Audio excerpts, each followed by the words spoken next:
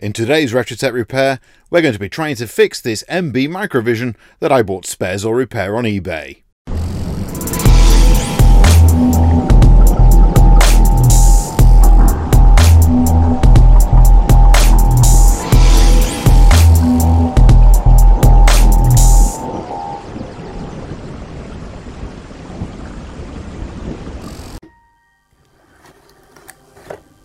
So somebody has written on the box there, our price, only £13. That's a while ago, presumably. Some kind of staining there, dubious, maybe that's battery damage. And there it is, very dirty, very discoloured. And comes in this kind of very 1970s box here, it's the wrong way around. Let's take a look. Yeah, it comes with a pouch and instructions, which is nice, the box itself, and that's showing some damage there. The game is very dirty. The screen, really hard to tell. Never had one of these. It's quite discoloured. I don't know whether these are retro-brightable or not. There's some marks on here, on-off switch on the side. I don't actually know how these come out. Okay, I guess that comes out that way. Not sure what that was all about. And the game's cartridge itself, as I say, quite discoloured, but we might be able to brighten that up. We'll try cleaning that up later. I guess they had a touchpad, huh? This looks a bit kind of flaky. Looks like it's got some tape or something stuck over the top of it. If that's usual, it doesn't look to be particularly skillfully applied there. Has a kind of smell like it's been in someone's attic or something like that. Let's take a look at the battery compartment. It takes two 9-volt batteries. Battery compartment looks clean. It was bought for spares or repair. Let's take a quick look at the eBay listing for this one. So here it is, Microvision, the computer game system, 64. I paid £21 plus £4.55 shipping, so £25.55, still quite a lot of money. And the description was pretty straightforward. Description: please contact us if you would like to see more picture. That's basically it. Microvision computer game system, please contact us if you would like to see more picture. So it doesn't actually say whether it works or not. I assumed it didn't. It wasn't sold for parts, it's just sold as used. So let's see. So don't ask me how I came to have so many of these batteries. It was a pound store special, I suppose. Actually, I used them in a different video, and this is one of about 5 like this that I have. But I used them in a different video to repair, or actually to discover the value of a part. And I used those in a Astro Wars repair video, which I haven't yet edited and shown you, but which I think is going to be quite interesting when I do. But you know what? There's a lot of interest in my Astro Wars videos, at least compared to some of my other videos, which have only a few views. The Astro Wars maybe hit 1,000 views. There's a lot of interest in it, comparatively, for this channel. But all the repairs tend to be the same on those games, but I do have a different one. It's a fairly common fault on the Astro Wars, not the most common, but I will edit that video, and that will be coming soon. But in the meantime, let's just try them in. Okay, moment of truth. Let's slide the game in and see what it does. Well, it's done something. I really don't know how to play this, but let's try. 1ST, 1SD, SF. 1. I don't know how you start. Is that the start button? Oh, maybe the start button's missing. Huh. Okay. Try again.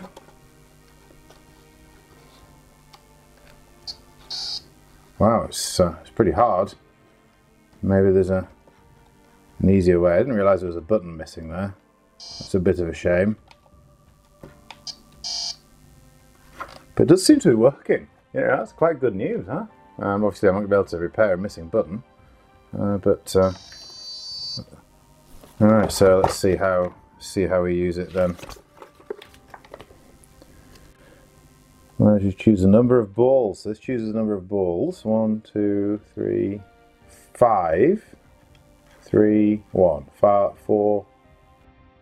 So at this stage I think it's worth pointing out that in fact I can count, but that not all of the key presses have been registered by our MB Microvision, and some of the key presses have been registered multiple times. I think this is something that's called key bounce. However, shortly things will become a whole lot worse, as you'll see as I try to repair the keypad later in the video.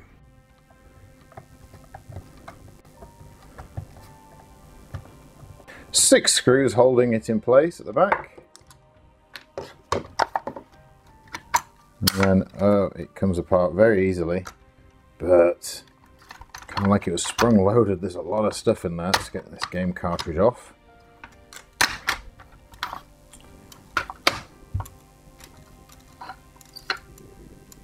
Oh, wow, that I guess is the cartridge slot.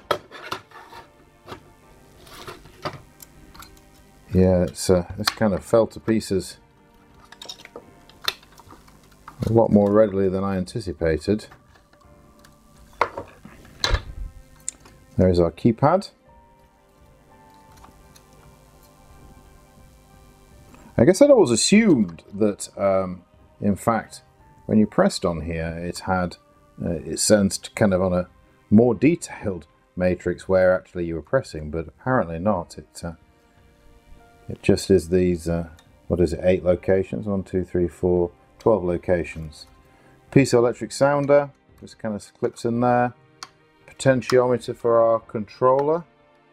Straight through to the battery tab. Underneath, straight onto the printed circuit assembly. And it's all just kind of laying in here rather than being fastened down quite as I would have anticipated. I'm not sure whether this is factory, this piece of tape, or whether somebody stuck it on from the outside. And then there's this bit that fell out. Oh, that's the battery instructions. Okay, all right, well that makes sense. So we can pop those back in. Printed circuit assembly all kind of lifts out as one. We have the LCD display on the front. So down here we have a couple of capacitors, one transistor. Oh, actually it's not transistor because it's got 4 legs. And then what I assume is our microprocessor, and some more kind of resistors, and another cap. Caps don't seem to be bulging or anything, everything seems to be working, so I'm not going to try and mess with that. I don't know what's behind here, what the purpose of that is. Maybe just a shielding. Looks like it would be the back of the microprocessor. Maybe that's just for EMC protection, and the display itself tucked away under this plastic screen. All looks pretty straightforward, apart from perhaps this connector, which is a little bit strange. I'm not quite sure how that fitted together, so it might take me a minute just to work that out. Doesn't seem to be any easy way of reassembling this. If you do it from the top, it seems to want to go from the bottom. If you do it from the bottom, it seems to want to go from the top. I think probably this was how it was done originally. Here's the back. And in fact, yeah, that really does feel like that is the way to assemble it. Hopefully I don't trap any wires or anything in the process. Okay, well, have I got this all back together now? No, it still feels a bit kind of chunky. It's like pivoting on something there, so I'll be lifting that up again to see what's in there. This side seems alright. Probably just got a wire trapped. Yep, I do, a wire trap there. Just the on-off switch is trapped around the screw boss, so we'll push that out of the way. We'll push them out of the way at the other side again, and we'll try again to put it back together.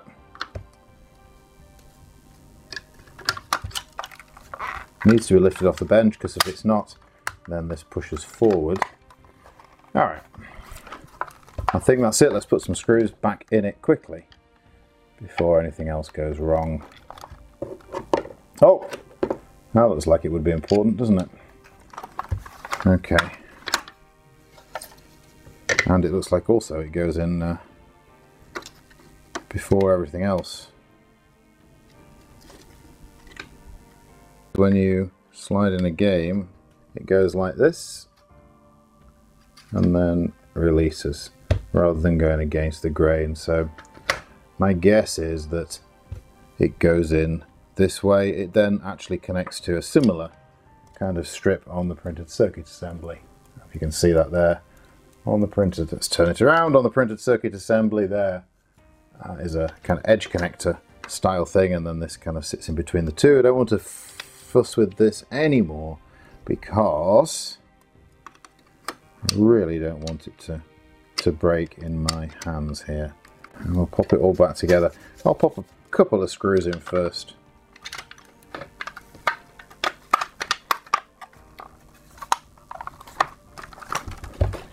And we'll try it out one more time, just make sure I've got that connector in the wrong place. Or connector in the right place, I should say.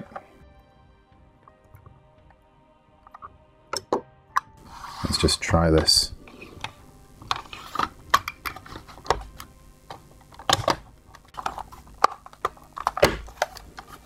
Let's hope it still works. Oh dear, it doesn't.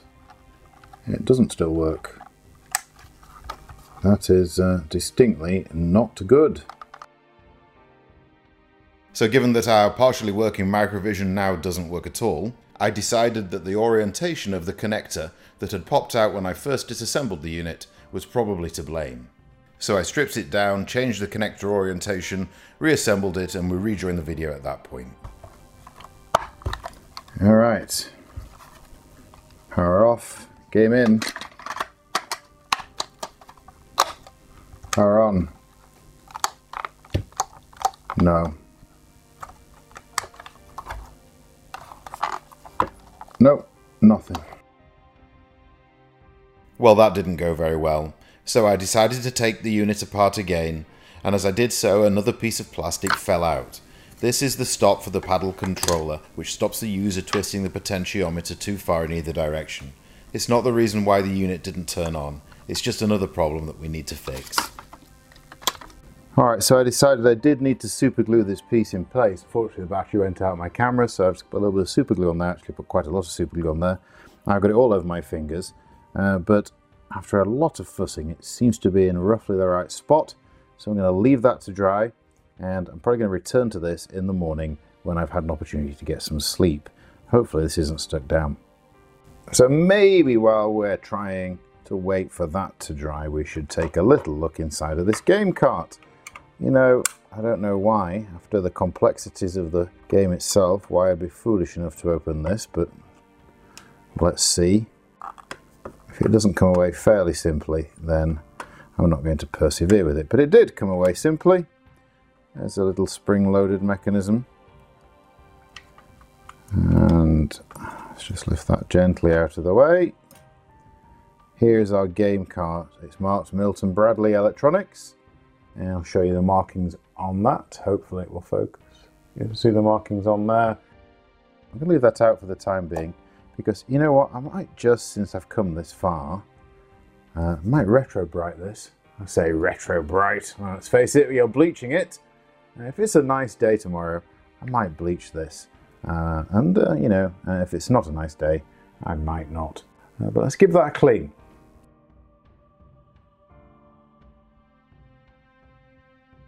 Cream peroxide formulated to improve mixability. This superior cream developer makes applications smoother and improve product texture. So that's the one I'm using. I'm sure there are plenty of others. This is just what I bought, and I don't know how much I'm going to need. I've got an old paintbrush, a little pot here, and I'm just going to put that all over really.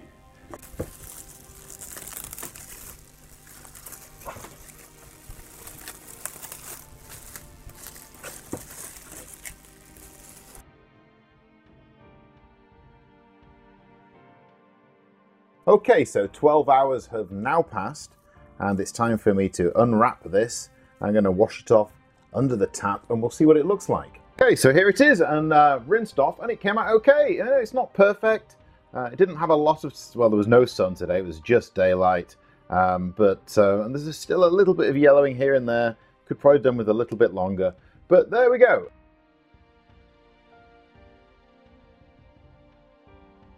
Okay, so the good news is I also glued this together It's stuck together pretty well. The plastic's a bit brittle, but I think it's going to hold together at least for a good while. So our Microvision might look better now, but we still haven't got to the bottom of why, after I'd taken it to pieces, it stopped working. We're about to solve that mystery now. Yes, it seems I'd managed to damage the connector. I don't know how I didn't notice this the first time, but some of those pins are definitely bent in the wrong direction. Fortunately, I was able to bend them back without them snapping off. I'm not going to bend them too much because I don't want to have metal fatigue in them, but hopefully they'll stay in place. Let's try again and reassemble the game.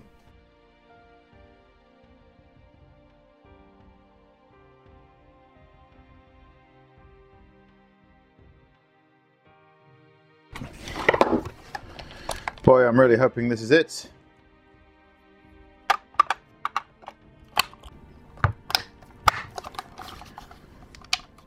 And indeed, it is. Haha!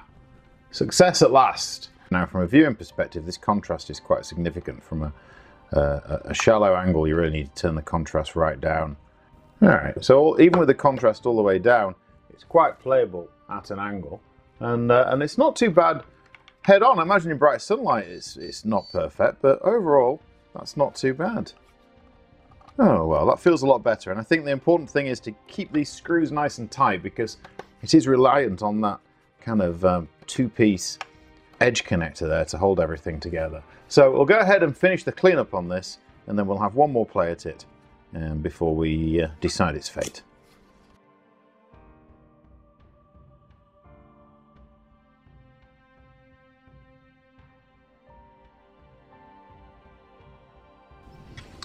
Alright, now when I tried this before, this was a bit loose in here, if that's still going to be the case. Yeah, it just wants to fall off. I don't know why. There was a metal clip on there at some point. Looks like maybe there was a metal clip. Maybe I've lost that. Just have a look around the bench, see if I can see that, otherwise we might need to do something different. Okay, so I wasn't able to find a clip. So they've got a couple of things. I could just put a little bit of hot melt in there just to kind of hold that in place. But I think what I'm going to try and do is just maybe put some electrical tape around here just to increase the friction a little bit, and then we can still get it off if we need to. So let me try and do that. This is pretty thin electrical tape. I got it from the pound shop, I think. So let's just take a little piece of that, and we're going to twist it around the shaft here, see if it tightens it up enough to hold the knob in place. So I'll just put a little electrical tape over that, and we'll see if it will still fit, and if we do, if it's tight.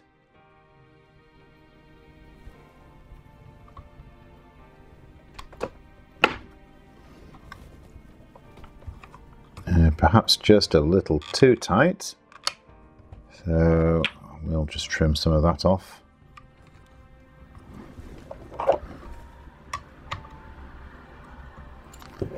Let's try that. Perfect. Does it still work? Yes. We are good to go. We're about there. Just maybe a little bit of double-sided tape on the back of here to hold this in place. Okay, so I just stuck the label back on with a little bit of double-sided tape there, and that's a lot neater now. It's less likely to get caught. It's starting to take shape now, starting to look a bit clean, a bit cleaner and a bit more presentable. Still, it's never going to be great, but it's not bad. It's not bad. I think maybe just a quick furniture polish, and then we'll have a quick game.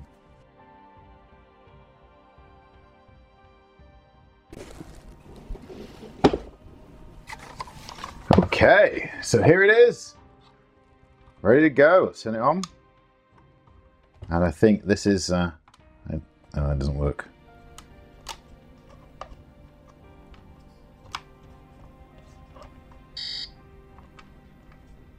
Doesn't seem to be working.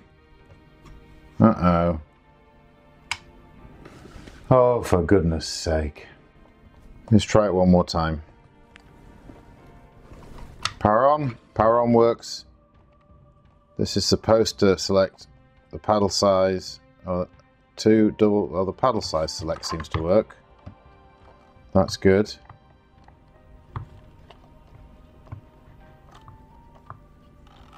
Fast or slow seems to work, but oh yeah, it does. It just needs a good push. That's a harder push than I would like.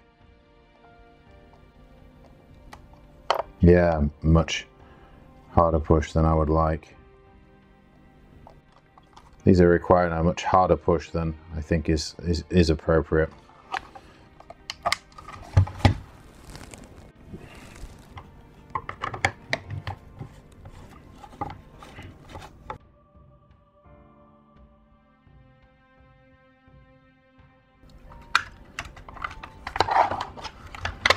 Take our knob off again. Okay, so why is this not working? Well, I'm not sure. So there is a little bit of a break in the membrane there, but I don't think that's significant. So what should happen is that when you press down, it kind of breaks these contacts and these two pieces connect. I really don't know what's hard about that.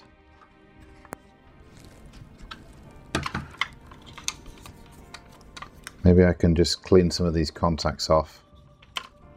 They did all work when you pressed hard enough.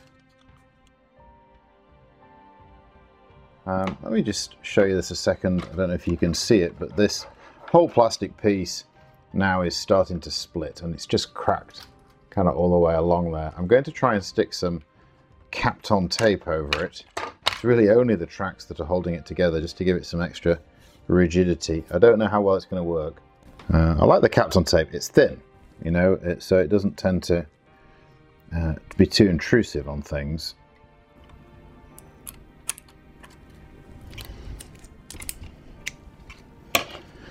I do want to check, see if there's continuity over this crack. So what we're trying to ascertain is whether that joint there is still good. So first of all, let's check the meter. That's in shot on voltage, on a resistance. Shows conductivity there, but not there, huh? No. From this one?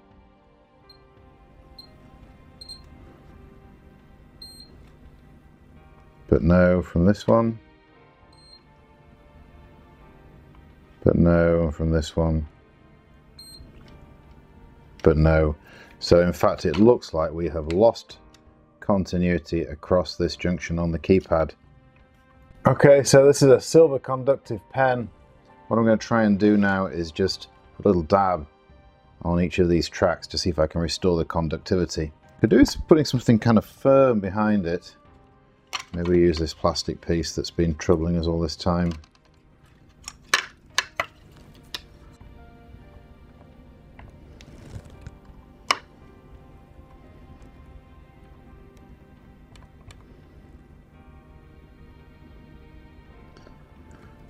Okay, so let's see if that has restored the conductivity on this one track.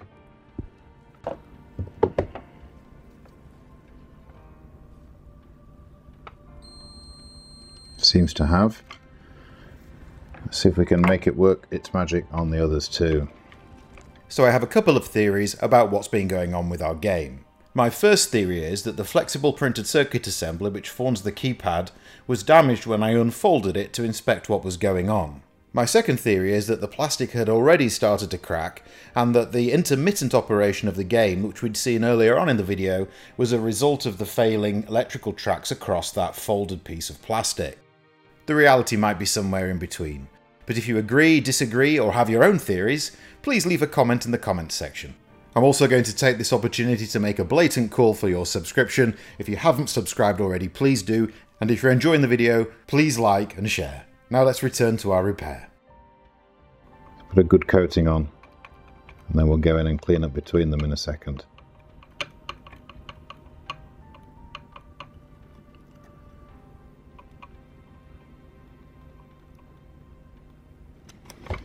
Okay.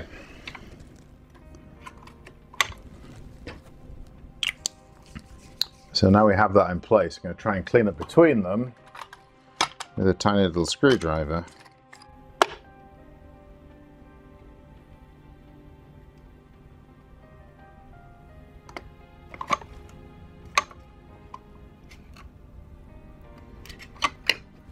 That's one.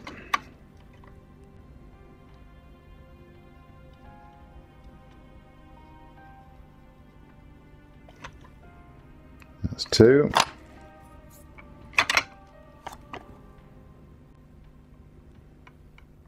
And the third one here.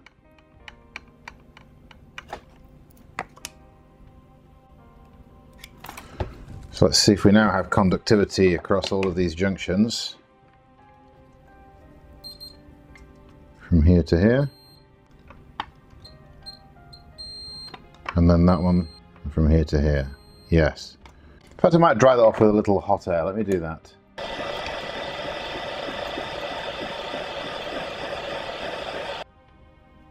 Alright. Maybe that will be protected now. I think I'm going to try and beef this up with a little electrical tape.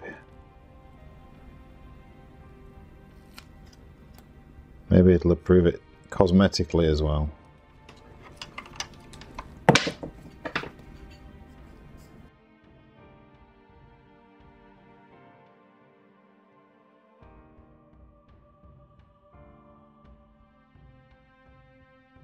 Let's try turn it on again.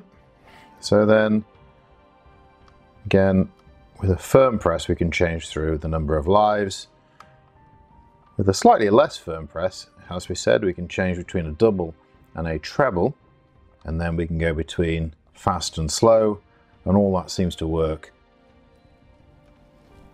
That firmness, I think, might be to do with this pad here, because when I looked at some of the other examples online, if I take this off, they had like a foam pad here, which seems a bit more resilient than this pad. I think somebody has lost the pad on this. It's come away or it's perished, and they've put just a piece of kind of black tape on, and that's probably why it needs a push that's a little bit more than you would ordinarily be expected to apply, because I think this is probably a little stiffer than usual. Of course, I don't have another one of these to compare, so I can't confirm that. Fortunately, the gameplay on this particular game is via the potentiometer here, so once you're into the game, if there is a lack of responsiveness in these keypads, it's slightly less important, but it might be more important on a different game. But I don't have a different game to try it on. So let's give it a go.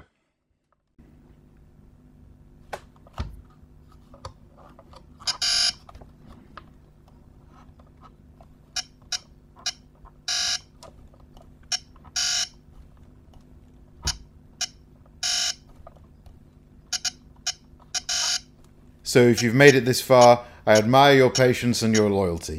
Ultimately, this game didn't end up being added to my collection. It was sold back on eBay, advertised as spares or repair, but with perhaps more hope of finding its way into the hands of somebody who can appreciate it and enjoy it than it had before I attempted to fix it. We got a little bit more life out of it, but I think ultimately the plastics had just become so brittle with age that any repair was only going to be a temporary one. So that about wraps it up for today. Thanks again for making it this far, and until next time, thank you so much for watching Retro Tech Repair. Hi, but what's inside here? That could be a problem. Just the joystick works as it should. Great.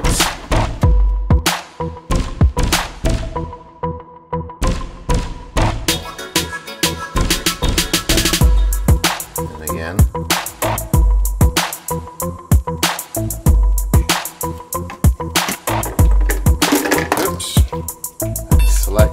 I don't know if that's skill level or number of live around. I have it in a couple of places and then it stops. Grandstand scramble. Wonderful. Looking forward to fixing that.